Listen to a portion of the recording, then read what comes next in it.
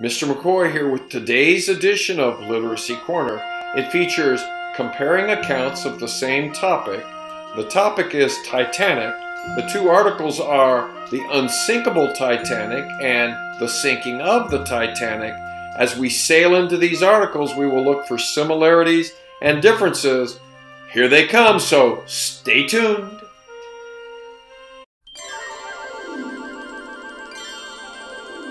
And now here comes The Unsinkable Titanic. Be on the lookout for the similarities and differences between The Unsinkable Titanic and The Sinking of the Titanic.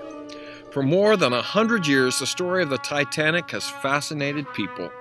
It was the largest passenger steamship ever built, already world famous when it was launched. One magazine proudly called it unsinkable. But that pride would crumble on Titanic's first voyage across the Atlantic Ocean. The Titanic's fate was sealed on its maiden voyage from Southampton, England to New York City. At 11:40 p.m. on April 14, 1912, the Titanic sideswiped an iceberg in the North Atlantic, buckling portions of the starboard hull along a 300-foot span and exposing the 6 forward watertight compartments to the ocean's waters. From this moment onward, sinking was a certainty. The demise may have been hastened, however, when crewmen pushed open a gangway door on the port side of Titanic in an aborted attempt to load lifeboats from a lower level. Since the ship had begun listing to port, gravity prevented the crew from closing the massive door, and by 1:50 a.m., the bow had settled enough to allow seawater to rush in through the gangway. By 2:18 a.m., with the last lifeboat having departed 13 minutes earlier, the bow had filled with water and the stern had risen high enough into the air to expose the propellers and create catastrophic stresses on the middle of the ship. Then, the Titanic cracked in half. Once released from the stern section, the bow fell to the ocean floor at a fairly steep angle, nosing into the mud with such massive force that its ejecta patterns are still visible on the seafloor today. The stern, lacking a hydrodynamic leading edge like the bow, tumbled and corkscrewed for more than 2 miles down to the ocean floor. Compartments exploded, decks pancaked, heavier pieces such as the boilers dropped straight down, while other pieces were flung off into the abyss. So what was it that caused the Titanic to sink? Share what you know with your fellow listener. There were 2,240 passengers and crew on that voyage. The ship left Southampton, England on April 10, 1912. It was scheduled to reach New York City 10 days later. But at 11:30 on the night of April 14, the Titanic hit an iceberg that tore open the ship's massive hull. As the vessel took on water, it began to sink.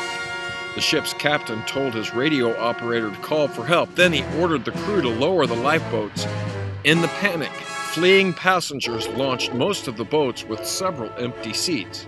By 2:20 the next morning, 3 hours after striking the iceberg, the Titanic had sunk. Another ship, the Carpathia, was 58 miles away when it received the distress call. The Carpathia rushed to rescue the survivors. Only 705 people were saved. Newspaper headlines around the world announced the loss of the unsinkable ship. It quickly became the subject of countless books and films. In fact, the first Titanic movie appeared just a month later, starring one of the survivors. British and American officials tried to discover the causes of the disaster. They looked at everything, from the way the ship was built to the actions of the crew. In the end, the main lesson of the Titanic was that no ship is truly unsinkable. Up next, more Titanic facts. As you listen to these facts, be prepared to share which one is most surprising to you. The most expensive tickets to travel aboard Titanic cost about $99,000 in today's money. The Titanic was almost as long as 3 football fields. To feed the passengers and crew, Titanic had 86,000 pounds of meat, 40,000 eggs, 40 tons of potatoes, 7,000 heads of lettuce, 3,500 pounds of onions, 36,000 apples, and 1,000 loaves of bread, on board. Titanic was one of the first ships to have a telephone system and electric lights in all the rooms, including the 4 smokestacks. The Titanic was as tall as a 17-story building. Titanic had 4 elevators, a heated swimming pool, a gym, 2 libraries, and 2 barbershops. Each day, the passengers and crew used 14,000 gallons of drinking water. Titanic's engines used more than 800 tons of coal each day. The ship's top speed was 24 knots, about 27 miles per hour. Smokestacks and steam made by the Titanic's boilers escaped through 3 smokestacks. Builders added a 4th stack because they thought it made the ship look better. And Titanic could carry 3,547 passengers and crew. About 2,200 people traveled on its first voyage. So of those facts, which one do you consider to be the most surprising? Share with your fellow listener. The 1985 discovery of the Titanic stemmed from a secret United States Navy investigation of 2 wrecked nuclear submarines, according to the oceanographer who found the infamous ocean liner. Pieces of this Cold War tale have been known since the mid-1990s, but more complete details are now coming to light, said Titanic's discoverer, Robert Ballard. Ballard met with the Navy in 1982 to request funding to develop the robotic submersible technology he needed to find Titanic. Ballard is also a National Geographic Society explorer in residence. Ronald Thunman, then the Deputy Chief of Naval Operations for Submarine Warfare, told Ballard the military was interested in the technology, but for the purpose of investigating the wreckage of the USS Thresh and the USS Scorpion. Since Ballard's technology would be able to reach the sunken subs and take pictures, the oceanographer agreed to help out. He then asked the Navy if he could search for the Titanic, which was located between the 2 wrecks. "I was a little short on time," said Thunman, who retired as a vice admiral and now lives in Springfield, Illinois. He emphasized that the mission was to study the sunken warships. Once Ballard had completed his mission, if time was left, Thunman said Ballard could do what he wanted, but never gave him explicit permission to search for the Titanic. Ballard said Navy Secretary John Lehman knew of the plan. "But the Navy never expected me to find the Titanic, so when that happened, they got really nervous because of the publicity," Ballard said. "But people were so focused on the legend of the Titanic, they never connected the dots." And now here comes the sinking of the Titanic. As we sail into this portion, be on the lookout for similarities and differences between this article and the previous article, The Unsinkable Titanic. Okay, here it comes.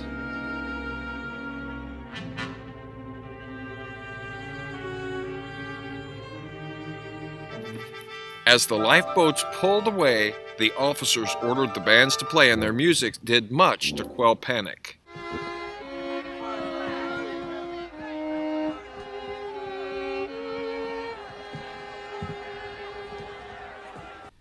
It was a heartbreaking sight to see the great ship go down. First, she listed to the starboard, on which side the collision had occurred.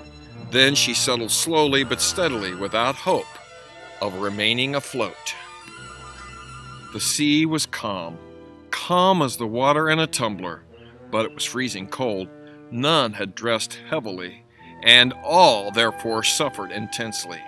The women did not shriek or grow hysterical while we waited through that awful night for help.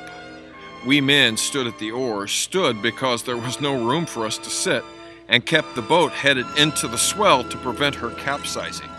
Another boat was at our side, but all the others were scattered around in the water. Finally, shortly before 6 o'clock, we saw the lights of the Carpathia approaching.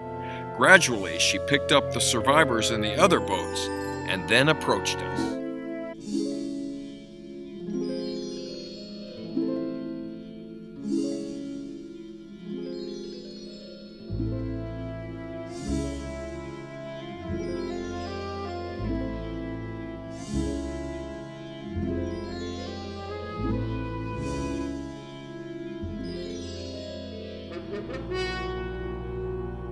So, based on all that you've learned in this edition of Literacy Corner, Why do you think people are still so fascinated about Titanic?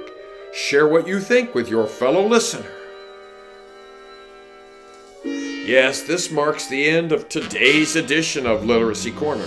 Another is coming soon, and it will be equally deep.